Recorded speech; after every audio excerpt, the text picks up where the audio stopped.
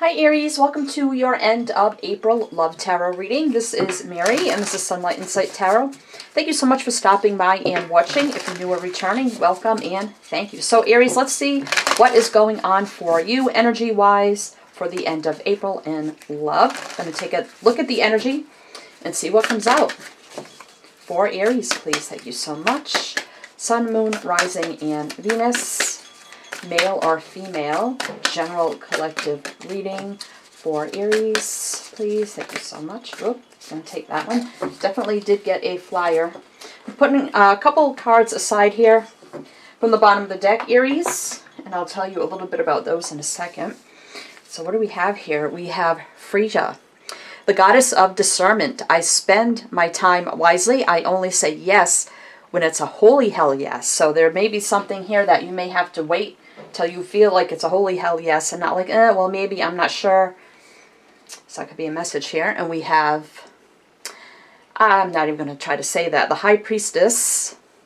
I am one with my soul, and my soul is a legacy of love. High Priestess, it's all about intuition, higher knowing, trusting in that and who you are, that, you know, being discerning and, you know, waiting for the absolute right thing, right time, what you truly want and desire, and not just settling for, well, I guess it'll do. Nope. So High Priest, I mean, some could be Pisces dealing with, well, not could be Pisces, is for Aries. Maybe you have Pisces in your chart. Could be dealing with a Pisces, or somebody has Pisces in their chart. All right, well, I guess we're going to take those two since they kind of wanted to pop out there, Aries. So welcome in, welcome in. Hope everyone's doing well, staying safe and healthy at this time. Please only take what resonates for you, leave the rest, including the signs mentioned. And we have Door to Value, 31-4, very stable energy. Exactly, knowing your value, your worth, what you are worthy of, not settling for less. And we have Attachment, which is 5, which is about challenges and change. So there may be something or someone you're a little bit attached to, and maybe you're not getting exactly what you want out of this connection. And maybe time to stand, you know, in your power, like your Empress power, and realize, you know what? Maybe, you know, it's time to put my foot down. That could be the change here. We do have 4-5. Something needs to progress. All right, another one for Aries. Okay, the cards I'm placing over on the side here, Aries, those are for your extended reading. So if any of this does resonate for you, you can find everything you need to know about me and the channel and the extended reading down below. And we have individuality, 11. 11 is knowing, universe saying it's okay to create your own path. Go in the direction you're feeling guided and led to go in, and that starts by listening to your intuition and your higher knowing. And it's okay to do it alone if you have to, or to be your true authentic self. It's okay to be different. And we do have here spirituality. We have 11 and 77. So if you're seeing any combination of these numbers, that could be significant for you. But 7 is a very spiritually, divinely guided number.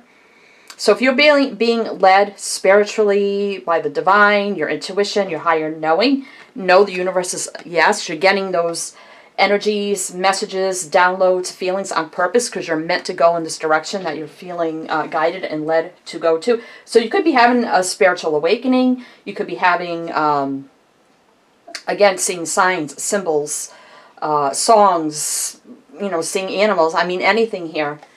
And Spirit's like, yes, we're trying to send you spirits and, well, maybe spirits, signs and messages here. So I feel like, you know, this is a love reading. So I feel like if you're in a connection here where, yes, there may be a little bit of attachment, but I feel like for some of you may not be getting exactly what you want, or you're not getting what you're worthy of in this connection. But there's that attachment there, which you may need to detach just a little bit and be, you know, stand in your own power. That individuality card. All right, we're going to clarify these oracles. Going to do it a little bit different, so I hope you like this style. I'm going to clarify the oracles here. So we have Freya. the goddess of discernment. Like I read that from here. I spend my time wisely. I only say yes when it's a holy hell yes. So why is that here for Aries? Why is that here for Aries? The Two of Pentacles energy. Yep, the Eight of Coins. I'm going to take one more here. And the Fool. So I feel like here, you know, if someone's juggling you, you know, either with other people or other responsibilities in their life, and they're not making you a priority or this relationship a priority, maybe time to walk away here. And, you know, maybe this person will rush back in and say, well, you know what, you know, I was wrong and let's start over fresh and new energy here. Or this is you just going out on your own and kind of taking that fool's journey here. It's Aquarius energy here. That's kind of what I feel. So again, if you have somebody juggling you around, not making you or this relationship a priority, it may be time to kind of take a chance in a new direction. Take a chance in a new direction, make a choice in a new direction, change up the energy, and you'll be surprised what happens here. Yeah, maybe feeling a little bit stuck in this connection here and at a crossroads. That's what I feel. All right. So the High Priestess energy. I am one with my soul, and my soul is a legacy of love. Okay, so this, again, listen to your intuition, your higher knowing. Well, this is here for Aries. Okay, we got two more. So we got, yeah, Four of Cups, and I felt that. You may be feeling a little discontented in this relationship. Like, okay, I'm not getting my needs met. You know, I'm not feeling, you know, this is what I anticipated in a romantic relationship. So again, we have energy here of kind of like moving on. It could be traveling or distance, but Cancer energy here. This is drive, drive, if I can speak today, Mary. Drive, balance, you know, going after what we want. Ambition is what I was trying to say, but it also leads to success and victory. And we have the light and the dark here. So it could be that right now the two of you aren't seeing eye to eye. So maybe there's a need to go in a new direction just to see what happens here. Seven of Swords. So again, and sometimes it's an energy for me. It could be about lies or deceit. Or for me, it could be running out of something, getting out of something. Like, I just got to get away, got to get out of this. I can't do this anymore. I just got to get out. That's kind of the energy I get with this. Ace of Pentacles. So by doing this, they may actually come in with a solid offer. Or you're going to have something better on the horizon here. If it's not with this person, Aries. Oh, okay. So, door to value. Why is that here for Aries? Door to value. Why is that here for Aries, please? Thank you so much. Okay, we'll take these. So we have, wow, the Empress, and that's what I just spoke of. Libra, Taurus. The Four of Wands. So this is stability. And we have the Page of Wands. So this could be good news, something exciting, a new offer of some kind. Four of Wands. And no, it could be that maybe you even lived with this person, or maybe you were just dating them. You know, this is my stability in the home front. It can be soulmate, twin flame. It could be dating, getting to know, moving in, getting married, ceremony celebrations. But this is, you know, some of you maybe had a child or expecting with this person.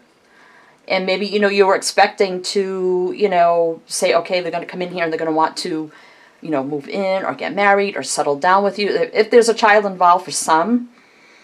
But I think you'd be fine on your own for some. If you're worried about doing that and being, you know, individual over here, individuality. You know, you may have, you know, help and friends here, help and guidance from friends here with the Page of Wands. But this could be something exciting and new coming in that you may not expect. Or this could, you know, again, could be this person coming back. Nine of Cups energy. So wish fulfillment, happiness, and joy. It can be self-fulfilling energy, though. And then we have the Hierophant under here, which could be, again, about marriage, commitment, doing what's moral, just, and right, spirituality, faith. Taurus energy there. And here, slow moving, Taurus again, bringing in that solid, stable offer. So, but then can turn into the King of Shields, which can be that long-term partner that we seek. And that could be Virgo energy. So what is this with attachment for Aries. For Aries. What is this for Aries? Oh, almost flipped. There we go. And tell me to take from the bottom. Okay. So we have, there's the Knight of Shields coming in again, Taurus, and the Knight of Swords. Wow, happening very quickly here. That could be Aquarius and the High Priestess. So there's that High Priestess, Pisces energy, which is right here. So again, needing to listen to your intuition and higher knowing. And I feel like if I'm feeling the energy here that there may be like an attachment in some way, but it's time to like detach because we have individuality right next to it.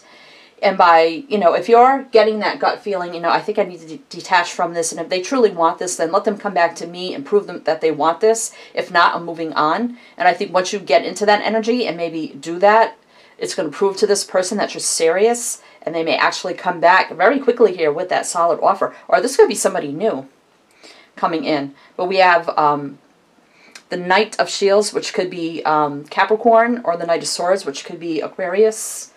Now, these could be any signs in chart, you know, Sun, Moon, Rising, or Venus. Solid offer coming in very, very quickly here.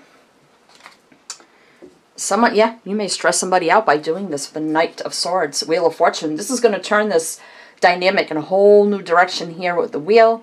Sagittarius energy, Leo, Aquarius, Taurus, or Scorpio. Eight of Swords. So there's that trapped energy being attached. It's kind of like the same energy.